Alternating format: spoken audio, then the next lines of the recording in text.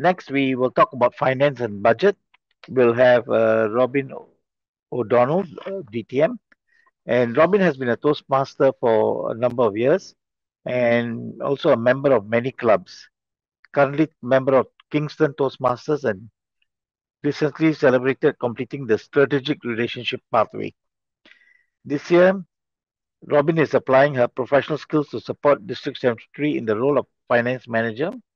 And of course, the entire district fully appreciate her expertise. To help us understand the what's, whys, and how to's of claims and reimbursement, let's welcome Robyn. Thank you, Manny, for that welcome and introduction. Much appreciated. First, I just want to check everyone can hear me speaking well enough. Thank you. Yes, as Manny says, I've been in Toastmasters for a number of years, 22 years actually, and I first joined in 2001 as a member of Frankston Toastmasters. I certainly love it, and I'm a proud member of Bass Division for all the time I've been in Toastmasters. Over the years, I have taken on other district roles. I've done both area and division director roles. So I have an idea of what everybody's been trained up for, and also having been on the other side of organising contests and needing to claim reimbursements and get involved in what you need to do to claim money back from the district. So it's my privilege this year to serve the district in the finance manager role. I was excited to be asked to be on the team, and so far we're going well. I think we've hit the ground running, and I'm looking forward to the year ahead in my role and for all of us in everybody's role. I think we'll have a successful year as an overall team, and wishing everybody well. Now, today's presentation is mainly to do with, it's called Your Budget and Your Expenses. And I'll be running through what you need to do to claim costs and what your allowances are for different things for running contests and so on. So I have a PowerPoint slide, which I will start sharing my screen to run through. Now, I thought that it would be easier if I run through this presentation, and then if there's questions, we'll take those at the end. So let's get started. All right, your budget and your expenses. So the agenda for this is first to go through the area and division budgets, and then I'll go through what's involved for claiming reimbursements. And finally, I'll touch on a system that we may have up and running throughout the year if Toastmasters puts it forward to our district, called Concur. Right, the first thing is to do with budgets for the area directors and division directors. For an area contest, people are getting an allowance. Every area director gets an allowance of $250 for their area contests. And there's also an allowance, which only some area directors might need, for club visits, depending on geography and how far you need to travel for a round trip. We allow up to 100 kilometres for a round trip, and that's at 55 cents per kilometre. So we'd need evidence of that. And I'll go into that a bit more later. With the division directors, there is also an allowance for the budget for the contests, and that's $350. And then for the club officer trainings, there's $400 as a budget for round 2, which will be held in February, March 25, and another $400 for the next round, which is the first round for 25-26, which will be held in June, July, which comes under this year's area directors to run those.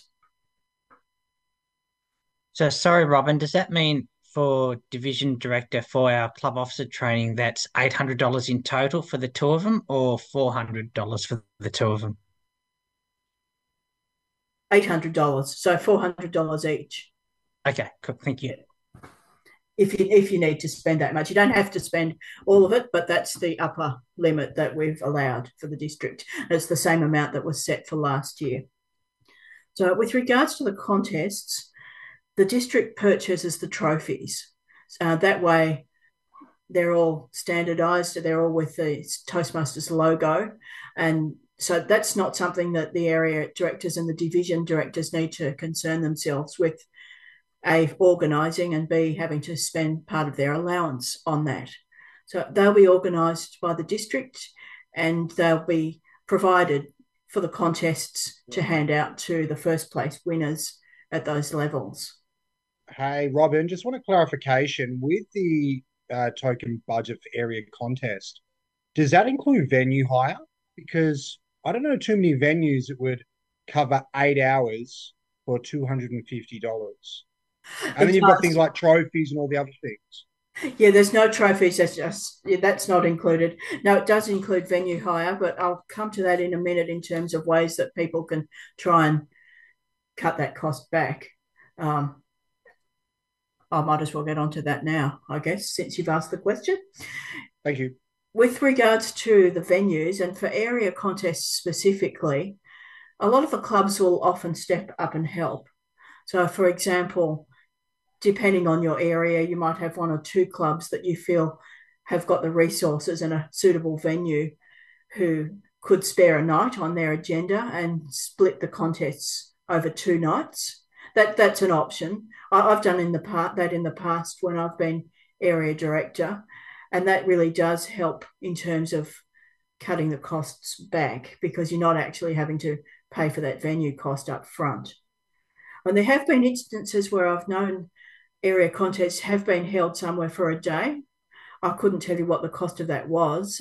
I know Bass Division did that once, probably about 7 years ago, but they probably got some assistance elsewhere in terms of people helping with the food and so on.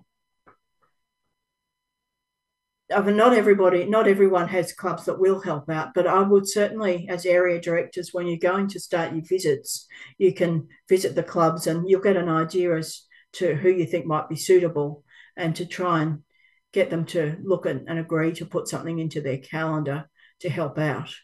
And that way you can also draw on the club members to help with running as contest officials at the same time. Now, another area where you can get some help is to do with the food. You could get people to bring a supper, get members of the host club and anyone who's visiting can help out with that to help cover those costs. So if you're able to source a venue through one of your clubs and get assistance with the food, well, it doesn't really leave you with too much. Certainly in the role of an area director, that really trims it down. Another option with that is that you can hold, sometimes clubs or areas might hold a contest at a place where there's meals, depending on a venue. And that would open up the option. You can actually charge for the food if you felt you wanted to do that and you thought that members might pay a small amount, because we actually are allowed to charge for food, whereas we're not allowed to charge for entrance to the contest. That's everyone can attend those free of charge. So they're just some ideas. Now, the district does understand that there will be exceptions of areas that find that more difficult. I can see that there was something that was just dropped into the chat before, I think from Tasmania. Obviously, that involves a bit more in terms of geography and so forth.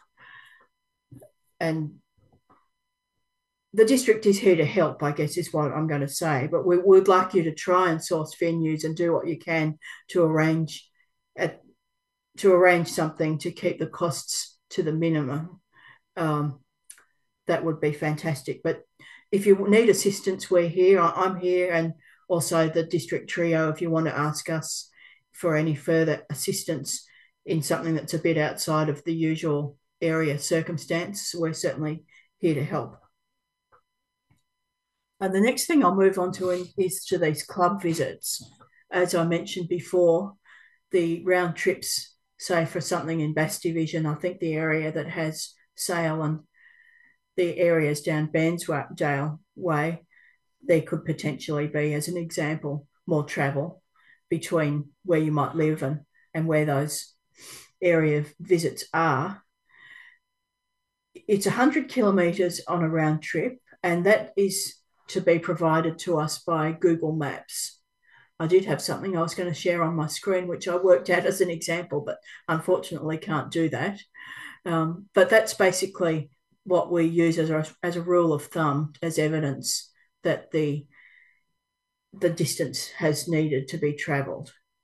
And there will be instances, I guess, in some areas or divisions where there are flights involved, but you'd need to contact us and we'll let you know of assistance in that area for specific circumstances.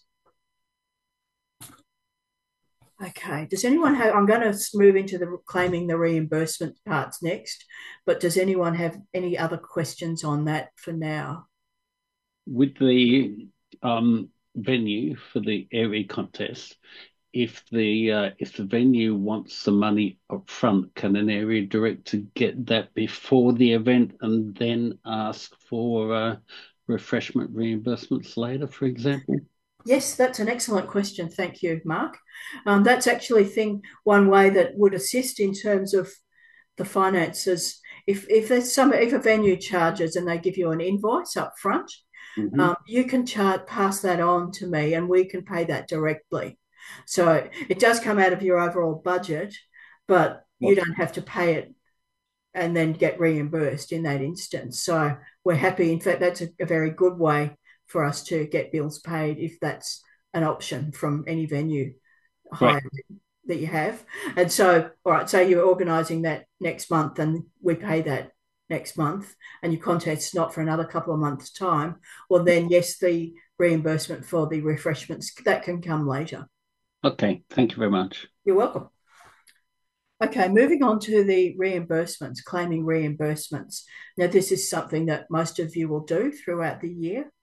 And there's a link that's on the district website, on the District 73 website, under District Leaders, and there's an icon there for reimbursements.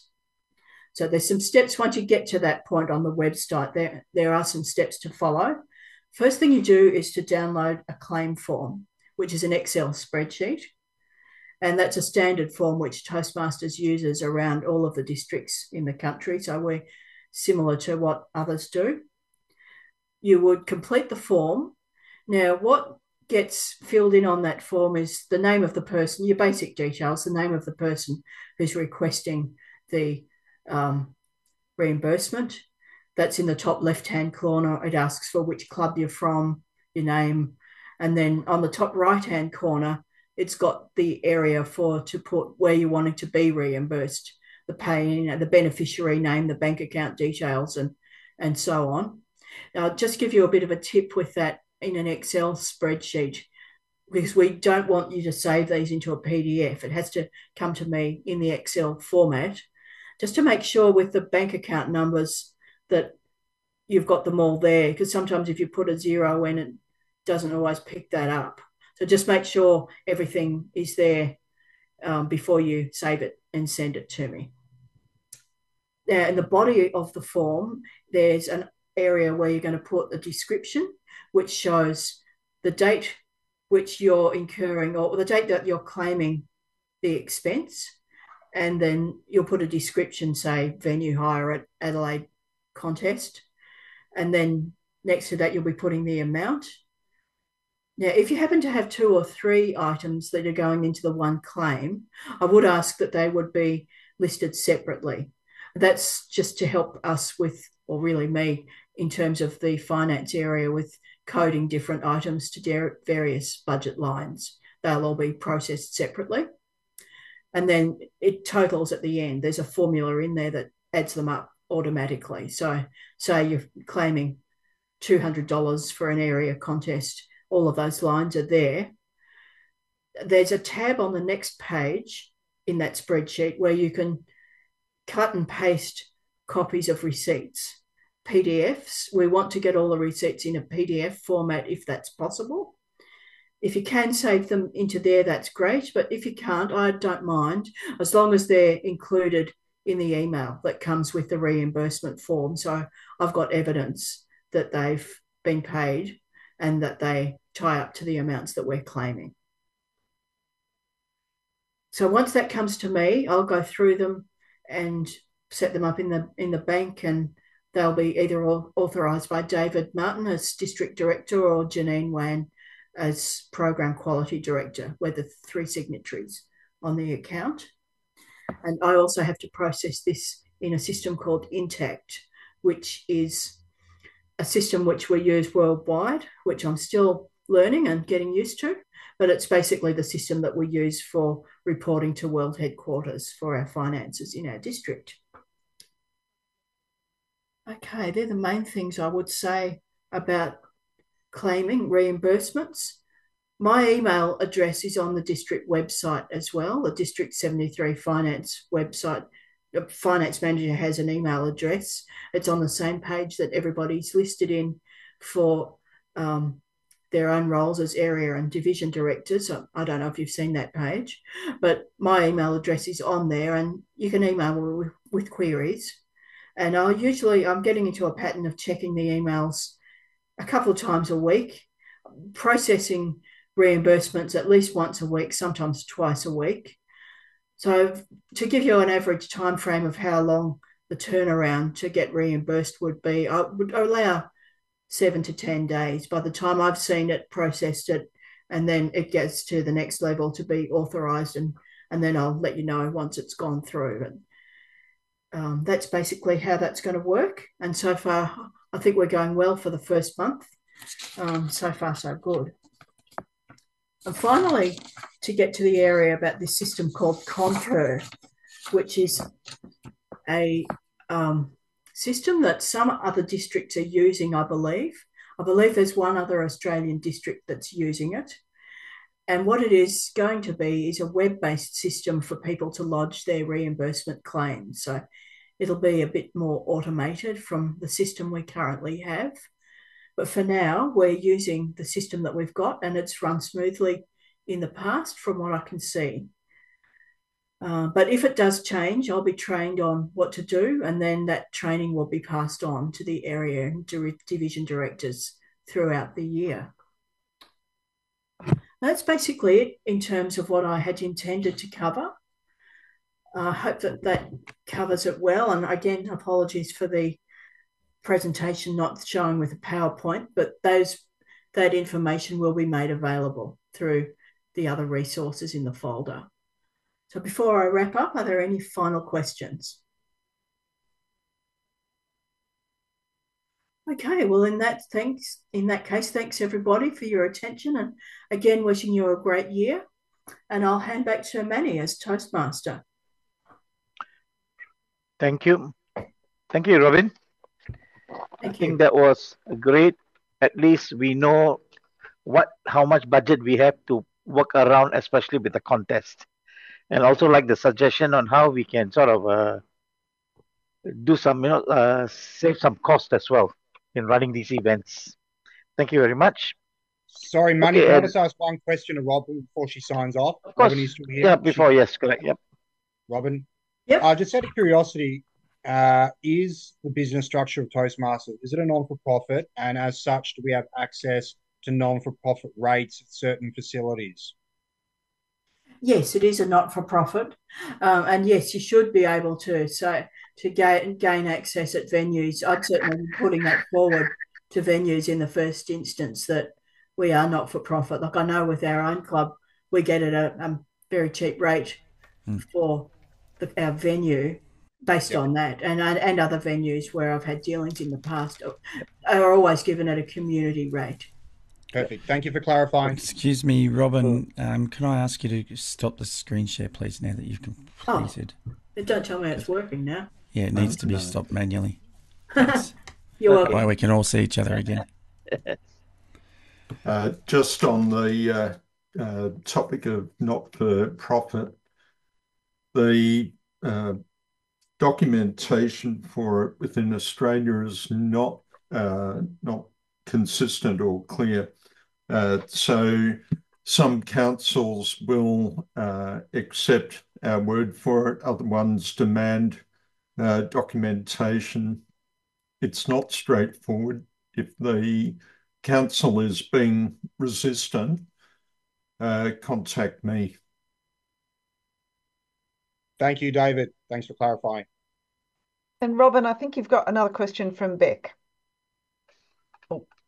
Hi. Yeah, I just when you said we send through the reimbursements to you to get for me, like the accommodation, is there a cap on what I should be looking for if I've got to pay for that up front and then get reimbursed? Like what are the parameters for that? Oh, that's a good. Whereabouts are you, Beck? So I'm 45 minutes south of Hobart, and the other two clubs for me are like the round trip for me is 662 kilometres.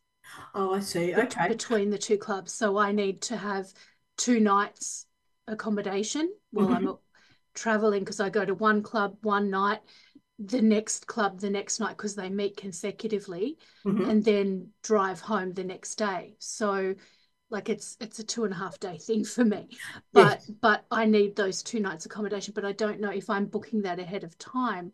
What is Toastmasters parameters around booking that accommodation? Okay, that's a good question. Look, I'm not actually specifically sure. I think it would be something I'd need to check and get back to you about, because it's David, do you know, or Janine, if there's an upper limit for that? No, I don't. Not that I want 5-star accommodation, No. but I don't believe there's an upper limit as long as it's common sense, but whether it's paid in advance, I'm not sure. I'd need to inquire as well. Yeah, can we come back to you on that one? Yep, no worries. Okay, thanks.